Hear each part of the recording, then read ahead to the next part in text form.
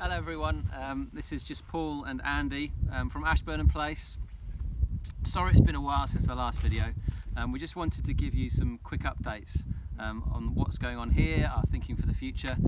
You'll see, as you haven't had the opportunity to be here, but summer has truly come and our wildflower meadow is springing to life, the goslings are wobbling around. Yeah, so life continues as normal at Ashburnham Place, but it's a lot quieter than it has been.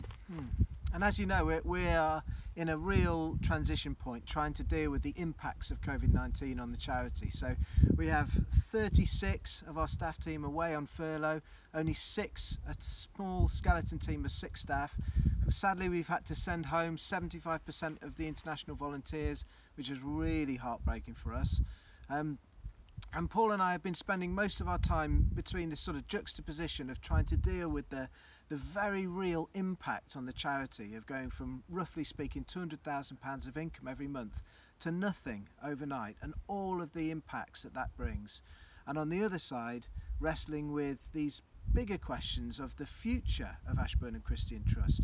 What is the Trinity saying to us about where we go from here, and what can we do from here, and what does that look like? So we've been trying to wrestle with those two very real realities and just trying to listen to the voice of the Holy Spirit in the midst of that. So that's been interesting, hasn't it? Yeah, for us? and right now we're exploring ways of being able to welcome some of you back. We think from July the government are lifting some of the restrictions, so it may be possible with certain conditions that some of you will be able to come back, even if it's just to have a cup of tea in the orangery. So we're working on that over the coming weeks, and we'll update you as and when we have a definite plan.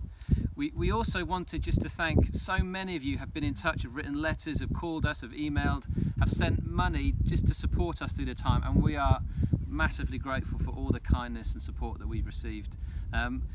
And actually it has made the world of a difference. Particularly the financial giving has really made a huge difference to our ability to survive through this time.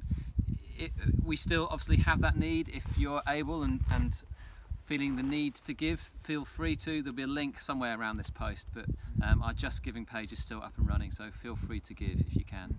And we just wanted to leave you guys with a real encouragement that we know that we follow a God in Jesus Christ who sees the reality in all of us and sees the stuff to work on in all of us, but also primarily sees the possibility in each of us. So no matter how you're feeling at the moment, know that Jesus Christ sees the possibility in you. He sees the possibility in Ashburnham Christian Trust for the future.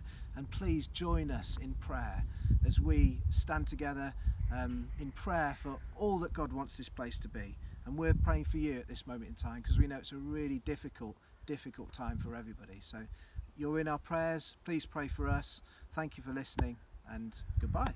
Cheerio.